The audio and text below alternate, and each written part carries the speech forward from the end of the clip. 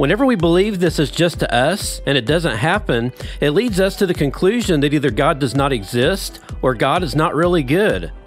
That's the danger we have when we start reading ourselves into a promise.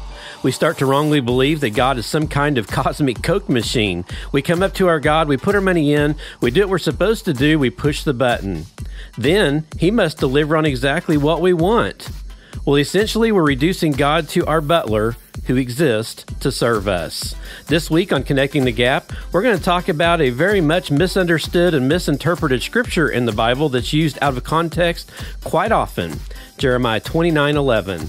We're going to get back into that right after this.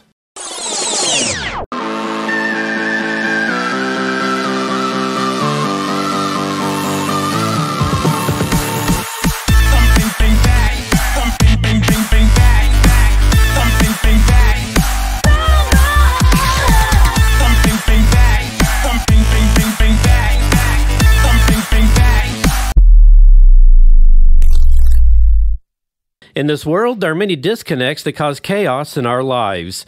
Connecting the Gap podcast is birthed from the desire to share hope and restoration of the power of the gospel by being transparent and open in our biblical walk with God. Let's take a few moments this week as we navigate God's Word and encourage each other to connect the gap. Welcome to Connecting the Gap podcast. I'm Daniel Moore. You can visit my website at connectingthegap.net for all the podcasting platforms that we are on, as well as any information you would like to find out about the ministry.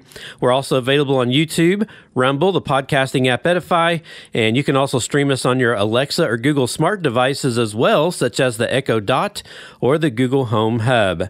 If you're on social media, you can also reach us on social media at Facebook and X, formerly known as Twitter, at CTGap Online. Well, this week we are going to put together a little episode on a scripture. About a few weeks ago here, I was on Facebook, and one of my podcasting buddies that I have, he goes to church with me. He runs the podcast Something to Gnaw On. He was making posts on Facebook about Jeremiah. And it was very interesting. If you'd like to go check that out, you can look him up on Facebook at Something to Gnaw On and check out that post. He was talking about how Jeremiah, through all the years that he ministered and prophesied to Israel, he never had a convert. And you would think, that someone out there preaching the gospel and someone out there doing what God's called them to do, that they would at least see some fruits from their labor. But he made some good points there in that Facebook post about what it means to be a Christian sometimes and not seem to have any results in what you're doing. But yet Jeremiah stuck to the task, and he continued to minister and prophesy to Israel, trying to get them to turn back to God. And another podcasting buddy of mine made a comment on that post, and then I also made a comment about this scripture, Jeremiah 29:11. As I basically said that this scripture is one of the most popular, most used out of context scriptures in the Bible, and it comes from Jeremiah. So I guess Jeremiah gets the reward for having that scripture in it as well. And of course, the response to that, Nate Vinio, the host of that podcast, he came back and said, well, I think somebody needs to do a podcast on that. And he had a little wink emoji on there. So I got the hint. So I decided, you know what? I'm going to go ahead and do that. I was going to start my new series this week, but I'm going to take another week here to continue working on that and praying about that. And I do want to mention my new series. It's going to be starting next week here on Connecting the Gap. And basically, this series that I have coming up is going to have multiple parts. We're going to talk about who is Jesus. A lot of times when we have Jesus in our life and we look to Him to supply our needs, and you look to Him for our salvation, we look to Him for healer. There's just a lot of reasons that we look to Jesus, but there are moments in our life when things aren't going quite the way that we think that they should, especially, for instance, if you're seeking a healing in your life. We can be so wrapped up in trying to pray to God and to Jesus to give us the healing for that situation that we have going on in our life that we have a tendency to forget that Jesus is really more than a healer. He's other things in our life as well. And so each week we're going to take a episode and go through the different attributes of Jesus as a healer, as our Savior, that He is good, He is love. And we're going to do some extensive Bible study. We're going to kind of flip the switch a little bit and go more into Bible study mode. So it's probably something you might want to have some paper and pen close by to make some notes, maybe go back and listen to the episodes again. There's going to be lots of scripture packed into it and a lot of truth that'll be brought out of those scriptures. So I'm looking forward to that. That's going to start next week. If you know anybody that might benefit from that type of a study, or it could possibly change their life, please share that out. I'm going to be putting some things on Facebook here, continue to put some things on there, kind of putting out there what the podcast is and that it's coming up, just some advertising, I guess you could say. And you can share those out on your social media as well. Just help me get the word out that whoever need to hear these episodes would hear them and that they would come to know Jesus in a more real way. That's what this podcast is all about. It's not about making money or putting myself on a pedestal or any of that. I study the Bible with you guys every week. I learn stuff all the time, and it's just my joy to be able to sit here and do what God's called me to do. And I just pray that you guys would just join me in prayer that the right people would hear these episodes. Well, we're going to go ahead and get started into this week's, though, as we are going to be going through Jeremiah chapter 29:11. This week I want to open up with a story about one of the most popular verses anywhere. Chances are, if you've been a Christian for any amount of time, you might know this verse. You've probably actually quoted this verse. You've seen this verse somewhere, and I'm going to tell you a story that will introduce this very popular verse. Years ago, there was a pastor, and before he was a follower of Jesus, he partied. Probably like a lot of you out there listening did. I had my time of partying that I went through as well. He got really rip-roaring drunk one night in college, came back to his fraternity room, and he got into his bed. Well, it was one of those nights when the bed was spinning. He had learned that whenever the bed is spinning when you're drunk, you're supposed to put your foot on the ground, and that settles your stomach and your head. Well, he put his foot on the ground, and that didn't stop it. So he thought, well, I'll put my whole body on the ground. So he got down on the ground, and it's still spinning. He wanted to listen to some music. So you know what you do in the 80s when you listen to music? Well, you turn on your boombox. That's what you do. He reached up, he turned on his boombox. The station wasn't exactly on a station. You know how it's sometimes in between stations, there's a bunch of static and noise when you're trying to find the channel. So he's sitting there fiddling with it, trying to get the tuner right. Well, evidently, he accidentally landed on a Christian station. And little did he know that the voice on the other side would say something that would really impact his life. There was this most angelic, soothing female voice. It was like an angel's voice that said something along the lines like this: I don't know who you are right now, but if you're hurting, God cares for you. He's laying there spinning on the floor. He's like, that's me. She's talking to me. That's got to be me. There might have been other people saying, that's me. I'm hurting right now.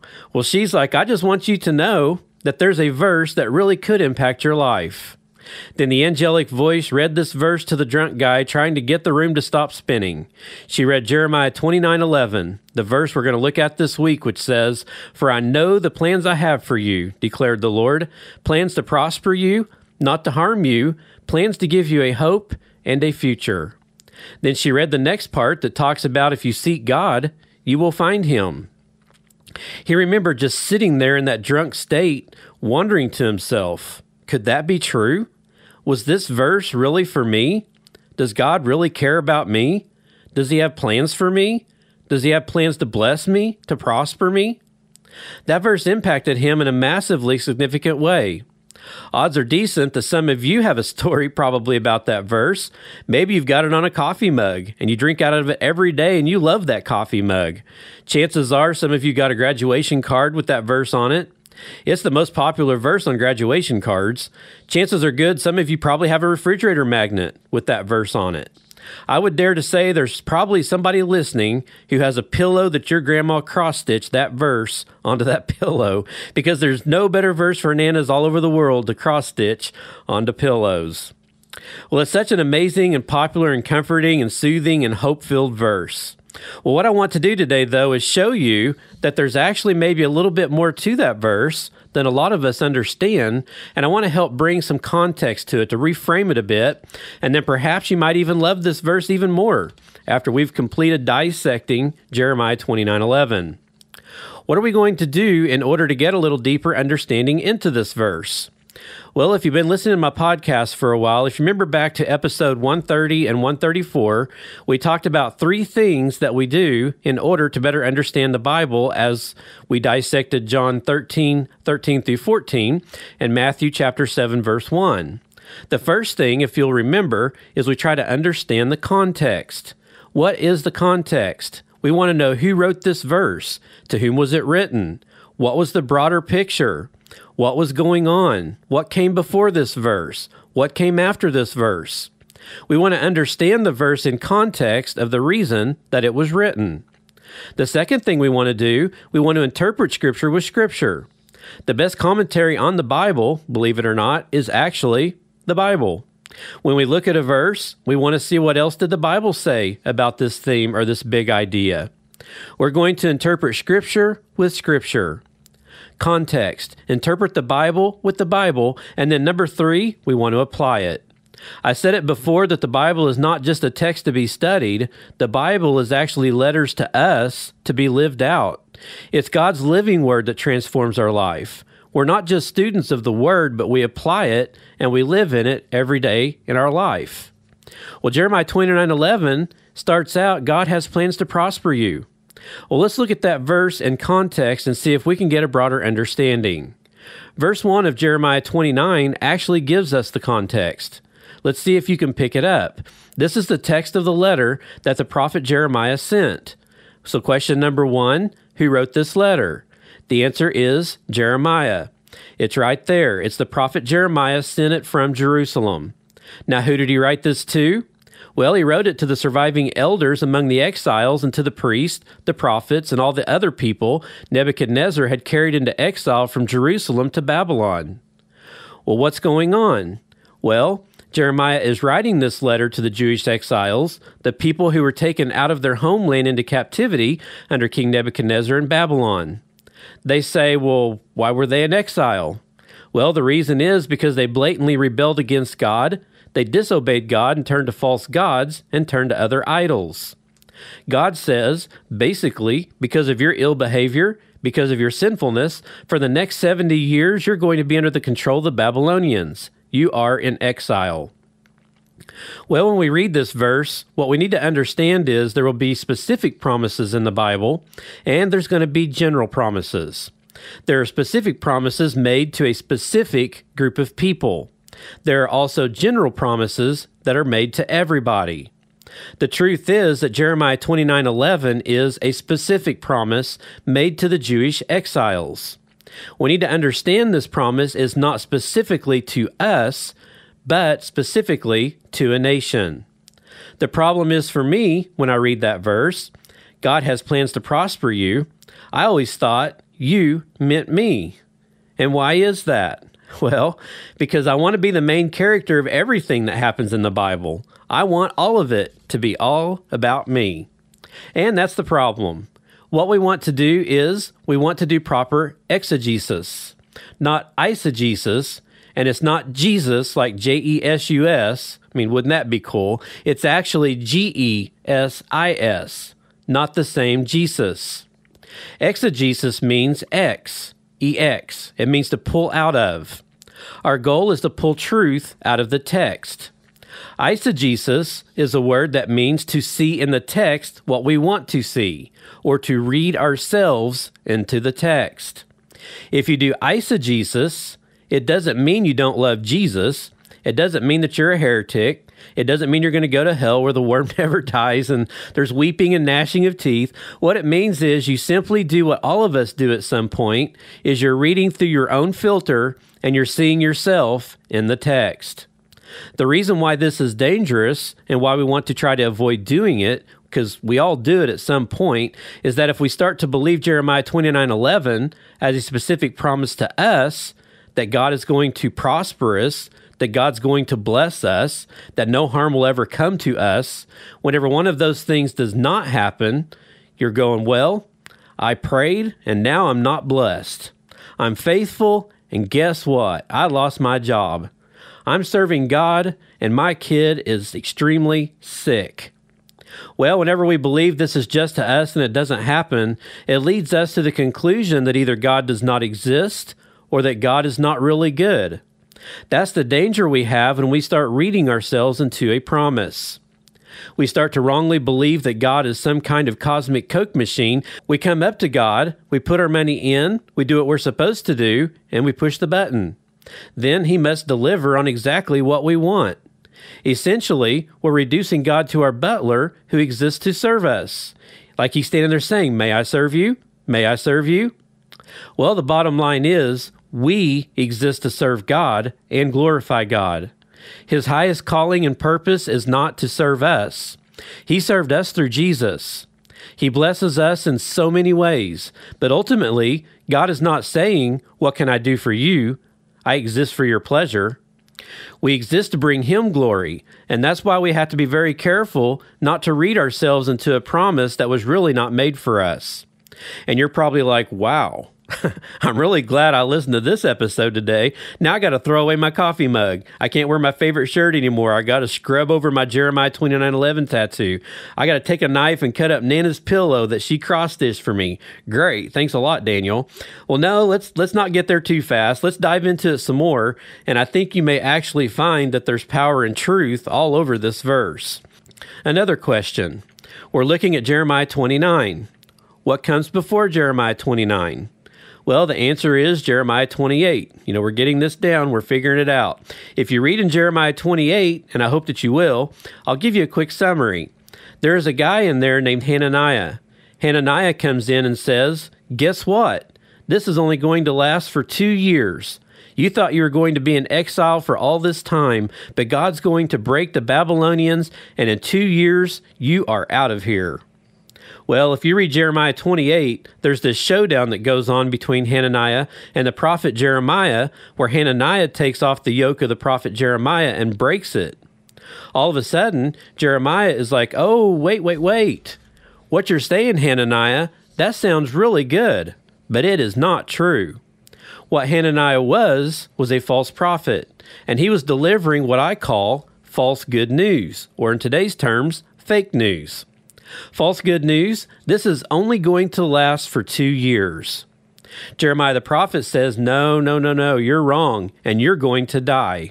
It's pretty serious. Don't get this wrong, because it'll cost you. In the 7th month of that year, guess what happened? The false prophet Hananiah died. Wow, that's better than an HBO miniseries. You ought to read your Bible. This is good stuff. This is precisely why parents all over the world name their children Jeremiah, and there isn't nobody named Hananiah, because he was a false prophet with false good news. Today, it's so easy to pursue this false good news or this fake news. I want what feels good. I want easy believism. I want God to do everything I want Him to do. I want it to be done, all about me. Without knowing, we can slip into eisegesis, where the text is always about me, or God is always here to serve me, and everything's going to be about me. If we're not careful, we'll be drawn to a type of teaching that almost always says that kind of thing. I really try to be careful not to talk bad about other teaching styles and such, but if you watch on television, especially towards the beginning of the year, you'll hear a lot of messages like this. This is the year of abundance. This is the year of the breakthrough. This is the year of victory. Today on this day, you will prosper. This seed will bring a harvest, and on and on and on and on. A lot of times they'll have extra syllables when they say words too, like Gada. Gada is going to be with you today.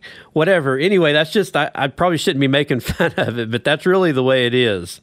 I sincerely hope that for every one of you, this is the year of your breakthrough.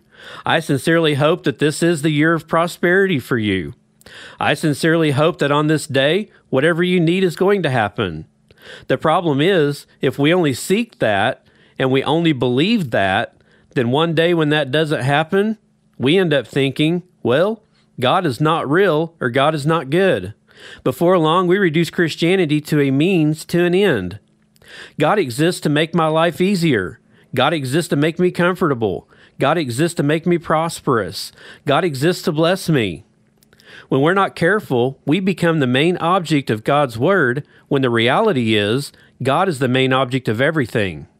He is the source of all. He is the answer to all things. He is the object of our greatest desire. He is the prize. What we want is not the prize. He is the prize. If we're not careful, we will settle for, search after, long for, and hunger for false good news. If I teach Jeremiah 29:11, I want to teach it in such a way that it will teach consistently anywhere in the world. If it's all about you getting a new house, a new car, better life, or never being sick, well, try teaching that to the Christian mom in Syria who just lost a kid to kidnapping and now lives in a refugee tent. God will never let anything bad happen to you. Tell that to the Christian parents who just lost a child to malaria, and that sickness could have been prevented by a very inexpensive mosquito net that they did not have access to. Here's the thing for me. As a Bible teacher, I want to make sure that I can teach this anywhere. Let me just put it this way, and here's a sarcasm warning. I'm about to be sarcastic. I'm giving you fair warning. I'm letting you know that it's coming. Sometimes I don't. Sometimes I just drop it on you. You just never know what's coming. But I'm letting you know, here's a sarcasm warning. Jeremiah 29:11, this verse actually applies to Western Christians only. God bless the USA. God bless the USA. This is for the United States Christians. This is our verse. Well, in other words, the rest of you in church all over the world, God loves you and everything, but you're screwed when it comes to this because God blesses the USA. In the USA, we serve a God who always gets us the best parking spots at the mall. And we serve a God who gets us our dream home. And we serve a God who enables us to have an upgraded iPhone every time it comes out. Praise the Lord Jesus. That's the God I serve. And some of you are probably afraid to laugh, like, is that really funny? Is God going to strike him dead? Is that true? God does bless the USA, right? Okay, sarcasm is over. It's a very self-centered view. My thought is this: if I can't teach this anywhere, I shouldn't teach it anywhere. Let me say that again. If I can't teach this in a way in a country where the average wage is $2 to $3 a day, then I don't want to teach it in that way at all. If I can't teach it the very same way in an inner city to a youth program, to the wealthiest people in the suburbs, if I can't teach it with integrity in all environments, then I don't want to teach it anywhere.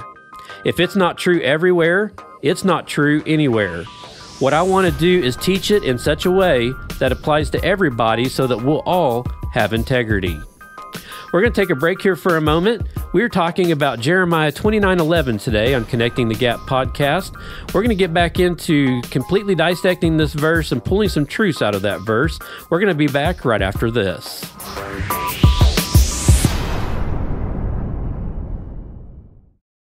Hi, I'm John Sorensen, president of Evangelism Explosion International, and you're listening to Share Life Today. Have you ever been unsure on how to start sharing the gospel? Maybe you're ready to talk about spiritual things with the people in your life, but you're just not sure how to bring it up. Well, today I'd like to share with you some springboards that can help you start a spiritual conversation. One of the best ways to begin is by telling our friends how having a relationship with Christ has changed us for the better. We call these God stories, and the more we walk with Christ, the more of these stories we have to share. Start by telling them something that you've seen God do in your life, like a change that He's brought about, an answered prayer, or even a restored relationship.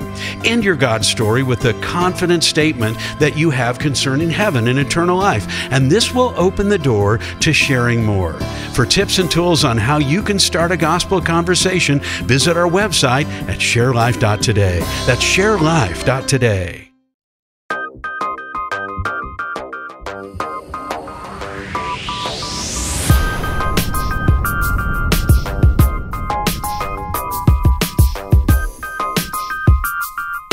Welcome back to this week's episode of Connecting the Gap podcast. We're talking about Jeremiah 29:11 this week. During the break there, I got my sip of coffee, and I'm ready to go and finish up this discussion for today. Hopefully you guys are enjoying this one and taking some notes, and as we together come to a complete understanding of what Jeremiah chapter 29:11 actually means. As I continue here, if we're simply pursuing a God that gives us joy without pain, blessings without trial, prosperity without any bumps in the road, we're actually pursuing false good news. And that's a very dangerous place to be, and that's why a lot of people walk away from the faith. Well, God didn't do what I wanted to do. Well, I tithed and I didn't get rich. Well, I went to church and my kid got sick. This is a specific promise to a specific group of people. Let me give you a general promise. You think it's been depressing so far? You're thinking, well, I came to listen to Connecting the Gap to get built up today. Why did I come here today? This is some hard stuff. Well, you think it's been hard so far? We haven't even got started yet. I'm about to give you two really, really good verses to put on your coffee mug. These are for you. 2 Timothy 3:12 says this, if you're a Christian. In fact, everyone who wants to live a godly life in Christ will be what? They will be persecuted. Put that on a magnet and put that on your refrigerator so you can look at it every day. You're like, oh, praise God, I'm going to be persecuted today. I love this verse. It's my memory verse. It's my life verse. It's my life's verse. I love that verse. Well, here's another one, Philippians 1:29. For it's been granted to you on behalf of Christ, not only to believe in him, but also to what? To suffer for him. Here we go again. Oh, glory to God. I love that t-shirt. Every time I wear it to the Bible study, they love that one on my t-shirt. Well, here's the deal. Here's what we have to understand. The good news, the real good news, the good news is not that God saves us from our trials. The good news is that God saves us from our sins. That is the real good news. The reason you gave me a polite golf clap probably for that, and I thank you for that, and you didn't stand up and go crazy, is because we often don't understand just how good of news that is. Scripture teaches us that we all fall horribly short. Here's the problem. When it comes to God's standards, his standard is holiness. His standard is perfection, and we fall short. This is what most of us think. We don't fall short like this. We fall short like, I am filthy rags. I am completely unrighteous. There is nothing good inside of me. I serve a God who did for me when I could never earn and didn't deserve. He became one of us in the person of Jesus, who loved the most unlovable, reached out to those that religion rejected, accepted people as they were, but never left them as he found them. On the cross, he became sin for me, so much so that God had to look away. He looks up to heaven and says, I did what you sent me to do. It is finished. This is the good news. This is the best news. This represents a good God. This is the good news, not that God exists to save us from our trials, but that God sent Jesus to save us from our sins. We serve a God that is better than just saving us from our trials. We serve a God who uses our trials to conform us to the image of Christ. We serve a God who is not just in it for our temporary well-being, but God is shaping us for his eternal glory. Therefore, when God does not do exactly what we want him to do, we don't panic and run away from our God. We embrace him for his character and for his nature. He is a good God. The gospel is that Jesus did for us what we could not do for ourselves. The one who knew no sin became sin for us. He died in our place that we could live. Because of that, our only reasonable response is to take up our cross, deny ourselves because it's not about us, and to follow him. Our highest calling and purpose is to lay down our lives to serve him. That is what we're created to do. It doesn't feel good, and it's not popular. Isn't it more fun when it's all about us? It's right when it's all about him. He sent his son for us that we could know him, that we could serve him, and that we could follow him. The exiles, they wanted it easy just like we do. I want it easy. 2 years, please. Get us out of here. We're in bondage, and we don't want to be in bondage. Well, right before that famous verse in Jeremiah 29:11, and what verse is that? Well, the answer is Jeremiah 29:10. In verse 10, it says this. This is what the Lord says. When how many years are completed? When 70 years are completed for Babylon, I will come back to you and fulfill my good promise and bring you back to this place. 70 years. Who was Jeremiah speaking to? Do you remember? He was speaking to the elders. How old do you think the elders were? Well, the answer is they were very elderly. He's speaking to elderly people, and imagine saying to a 70-year-old, in 70 years, I will come back. I know the plans I have for you, plans to bless you, prosper you, not to harm you, to give you hope in the future. And they're going, well, we're not going to see this happen. We're not going to see this happen in the natural. Well, God knew that they would see it happen in the supernatural because he had plans to bless them and prosper them, to give them the hope in a future that wasn't just based on this life. Why? Because no eye has seen and no ear has heard all the good things that God has planned for those who love him eternally. I want it now. I want it now. I want to be prosperous. I want a car with butt warmers. That's all I want. God, butt warmers, because it gets cold here. It's your fault because you made it cold. Well, in 29:11, for I know the plans I have for you, declares the Lord, plans to prosper you and not to harm you, to give you hope and a future. Well, the next time someone quotes this out of context, the next time they're wearing a shirt the next time you see it on their coffee mug, the next time someone says, "Oh, this verse changed my life." Well, whip out your sermon notes and say, "Hey, that's out of context. You're a heretic and you're going to hell." That's what you do. No. I forbid you to do that. Do not be that person. Don't ever be that person. Just because this text is not to us doesn't mean that there's not truth in this text. This text is true. 1, for the plans I have for you. Okay, does God have plans for us? Does God have a purpose for us? Of course, all day long he does. Ephesians 1:11 says God works everything in conformity with a purpose of his will. God works in all things to bring about good to those who love him and are called according to his purpose. So yes, God has a purpose and a plan. Does God have plans to bless people? All day long. The Bible says that we interpret Scripture with Scripture. God is a good God and loves to give good gifts to his children. Does God prosper people? All the time. God actually gives wealth. Wealth is not a bad thing. With wealth, you can do a lot of good things. God gives wealth. God prospers a lot of people. He doesn't prosper everybody. In fact, prospering doesn't just mean financial prospering.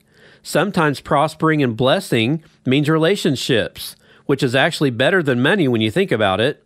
It means sometimes health. It means sometimes that we just have intimacy with other people. Sometimes it means we just know we're right with God. Whenever you get cancer, can you still have a hope? All day long. We have hope that God uses doctors. We have hope that the name of Jesus is bigger than the name of cancer. We have a hope in God who says all things are possible with me, and you still have hope. Whenever your life falls apart, you think, well, I could never overcome this. Well, can God ever use me again? After what I did, can God ever use me? Yes, you have a future. We serve a God who works in all things to bring about good. He will use it for your future. He will take you where you messed up, do something in you, help conform you to the image of his son Jesus. You're not finished yet. If you're not dead, you're not done. God still has something for you. This verse, though, is not specifically for us, although there is truth in it. Embrace it, but don't stop in verse 11. Do not stop there, because the verse that really could go on your coffee mug is the one that comes after that, and that is verse 12, 13, and 14, which does become a general promise for all of us today. And why? Because this is consistent with other promises all throughout Scripture, and that is this. God says, when you call on me and come to me and pray to me, I will do what? God says, I will listen to you. God says this, he says, you will seek me and find me when you do what? When you seek me with all of your heart, I will be found by you. God says, no matter what you're going through, I'm going to be there for you. Whenever you call on me, I will hear you. When you cry out to me, I am there. No matter what you do, I will never leave you or forsake you. I am with you always. Even though you walk through the valley of the shadow of death, you will not fear. Why? Because you are with me, God. Your rod and your staff, they comfort me. You will never, ever leave me. You will never, ever leave me. The main point of this discussion is not that God delivers you from your trials. It's not that God always gives you exactly what you want. It's that God will never leave you or forsake you. He's more concerned with your eternity than with your now, and he is always and absolutely good through and through. Therefore, our faith does not rest on what he does or what he does not do, because of what he has already done for us on the cross is enough to say that you are worthy of the rest of my life. Your character and your nature is good. Therefore, God, I choose to serve you, choose to follow you, choose to lay down my life for you. Years and years later, after that pastor's drunk spinning room moment with God and the angelic voice coming out of that 1980s oversized boombox telling him, "For I know the plans I have for you, declares the Lord." And that verse really ministered to him. It's important to him today. It's one of his favorite verses, because even though it wasn't specifically meant for him, there is truth in it. And the next part of the text is what truly changed his life. If you seek me, you will find me. If you seek me with all your heart, says the Lord, and that's what he did. In the middle of his brokenness and his sin, without even knowing how to do it, he started calling on him. God, I need you. If you're there, if you're real, reveal yourself to me. And did he ever, because that's a general promise to every single one of us. When you call on him, he will hear your cry. When you draw near to him, he will draw near to you. When you seek him, you will find him when you seek him with all of your heart. As we close today's episode, I want to start with those of you who may be going through a really challenging time right now. Sometimes when you're in a hard time, you're praying for help and a miracle and it's not coming. Sometimes it can rattle people's faith. I want to take a moment and just pray for you. Some of you right now, you're facing maybe some financial challenges. Like, for example, close to where I live, there are many people losing jobs right now. Some big plants are closing in some towns close to me. It's really heartbreaking. God is your provider. He still loves you, and he is faithful. Others of you right now, you might have bad medical news for you or somebody that you love. Some of you are battling depression possibly right now. Nothing's really wrong, but everything seems like it's wrong. Some of you, you've got relational challenges. You've got family chaos. Whatever it is you're going through, something right now, and you really need God's presence and you want to ask God for a miracle. If that's you today, I'll be very honored just to pray for you. Let's pray. God, I thank you today for those who are reaching out to you, and even with an extended hand or an extended heart. God, we just believe that's what we're doing, is we're drawing near to you. We're calling on you. God, I thank you that many times you do deliver us from our trials. I thank you, God, that you hear our prayer and you do miracles. God, I thank you that your highest purpose isn't just to do that for us, but to deliver us and save us from our sins. Right now, we rejoice in this, God, and we ask that for those who are struggling and hurting today, that somehow by the power of your Holy Spirit, you would be enough right now, that you would guide our hearts and our minds and our souls in Christ Jesus, that you would give us a supernatural peace that goes beyond our human ability to understand. God, according to your word, you tell us that we can ask. We ask for miracles. God, we ask for healing. We ask for financial provision. We ask for forgiveness in relationships where there are woundings. God, we ask, would you help us to overcome temptation? We pray that you would break any bondage that holds us back. We believe, God, that you hear our prayer and that for many people, you will do all these things and even more, even now. We pray, God, we recognize that you respond to our faith, and sometimes, God, when you don't do what we ask you to do in the moment, it becomes challenging for us. We choose right now to focus on your character, your goodness, believing, God, you have a higher purpose, believing, God, that you'll use our trials to help us to be more intimate with you. God, we trust you. We believe you can. God, we believe you will. Even if you don't do what we ask, God, we still believe and we worship you. God, may we serve you well. May you be the center of our stories, God, reflecting your love, being faithful to you in all that we do as we seek you and worship you. Well, as we close this episode today, what do? You recognize this, that all of us have fallen short of God's standard of perfection. All of us have fallen way short. Well, why do you feel like you did something wrong sometimes? You may think, I feel guilty. Well, it's because there's a conscience inside of you, and you recognize you did something wrong. We tend to think, well, I need to be good enough and try to become religious and try to be right and stop doing wrong things. Well, the reality is you cannot be good enough for God. It is impossible. That's why God in his mercy sent his Son, who was without sin. The good news, the gospel, is not that he saved us from our trials, but that he saves us from our sin. When you call on him, you become a brand new person, not a better version of you, but a new you. The old is gone, the new has come. You're spiritually born anew, and there are many of you that the very reason why you're here listening today, and you know it, is time for a new birth. It's time to say, yes, Jesus, take my life. It's no longer about me. I surrender it completely to you. That's my prayer. I turn from my sins. I turn toward him. I give my life to him. I'm drawing near to him, believing he will draw near to me. Now I surrender my life to him. That's your prayer. Closing today, Heavenly Father, I give you my life, asking Jesus to save me, to be my Lord. I believe he died for me. He rose again so I can live for you. Fill me with your Spirit so I can follow you the rest of my life. My life is not my own. Today, I give it to you in Jesus' name, I pray. Well, if you prayed that prayer with me today, I hope that there is a newness inside of you that you can tell a difference, that God has put you on a new path and a new place forward. For those of us that maybe have had Christ in our life all along, maybe it's a renewing in our spirit. We all know that occasionally we need to get back to the throne, get back to Jesus' feet and ask Him to renew the spirit within us, to have a fresh infilling of His Holy Spirit. Well, I'm out of here for today for this week. Next week, we start our new series, Who is Jesus? Looking forward to that. Please subscribe and share wherever you listen to this podcast at. I certainly do appreciate that, and keep my ministry in your prayers. I'm out of here until next week. Don't forget that God's Word never fails us. God's Word has stood the test of time, and through Jesus' death on the cross, He has connected the gap.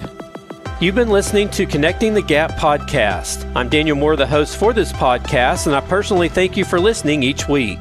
In this world, there are many disconnects that cause chaos in our lives. This podcast is birthed from the desire to share hope and restoration of the power of the gospel by being transparent and open in our biblical walk with God. Each week, we take a few moments as we navigate God's Word and peer into other people's testimonies and encourage each other to connect the gap. We upload a new audio podcast every Thursday and a video version of it on YouTube and Rumble. We are also on the Christian podcasting app Edify. You can subscribe to our podcast on many of the available podcasting platforms such as Apple Podcast, Deezer, Spotify, Google Podcast, Amazon Music, iHeartRadio, TuneIn Radio, and many more. We are also available on your Alexa-enabled devices. If you would like to give us feedback or would like to contact our ministry for any reason, including prayer, visit our contact page at www.connectingthegap.net and send us a message. We hope you are blessed by this ministry. This is a production of Connecting the Gap Ministries.